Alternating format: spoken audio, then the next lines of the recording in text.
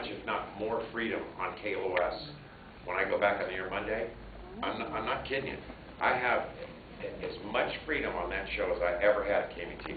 What I miss is that Cynthia doesn't have. Joe. Yeah. Because then I could be listening to Cynthia and Uncle Joe do their thing, which would inspire me to do even more. Because I would get up, and we were always polar opposites. I was on 10 to 2 at night. Rachel was on 10 to 2 in the daytime. So I got to listen to her a lot.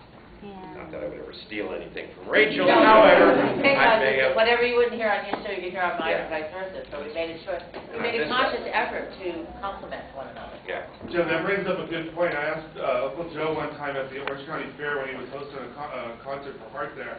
I said, when Hotel California comes on the rotation, could you not play it and play The Last Resort? Could you play, you know, any other cut on it? Play Victim of Love? Could you? Right. And you see, he's just torn on that answer. He would like to. I believe the correct answer is not if I value my job. Exactly. Do you have any plans on this being on DVD or anything in the future where we could enjoy it at home? Is this film that we just watched?